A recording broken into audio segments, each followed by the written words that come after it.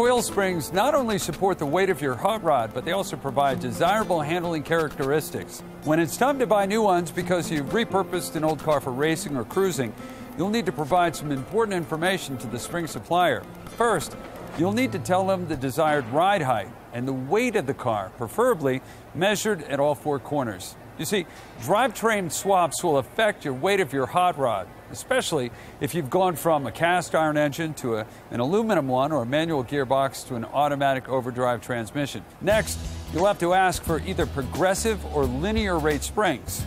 Now, a linear rate spring compresses uniformly as equal amounts of weight are added to it. Linear springs are not designed to carry a lot of extra vehicle load well. Progressive springs increase their spring rate as the vehicle load increases and compresses the spring. These are usually found in towing or heavy load applications.